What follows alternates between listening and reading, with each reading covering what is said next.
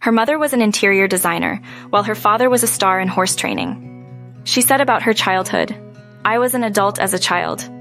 I saw so much as a very young child that I think it matured me in an unnatural and unusual way." In 2001, she completed the chef's training program at the Natural Gourmet Institute for Health and Culinary Arts in New York City. In 2003, Frankel started Bethenny Bakes, a company that provides a custom meal delivery service, like dairy, egg, wheat-free baked goods. Some of the famous clients include Paris Hilton, Alicia Silverstone, Brooke Hogan, Michael J. Fox. The Apprentice. In 2005, she participated in NBC's The Apprentice, Martha Stewart. Frankel was the first runner-up in the competition, The Real Housewives.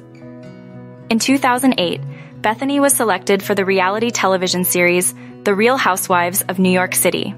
In August of 2019, she left the reality series. During an interview, Bethenny explained, "I have decided to leave the Housewives franchise to explore my next chapter.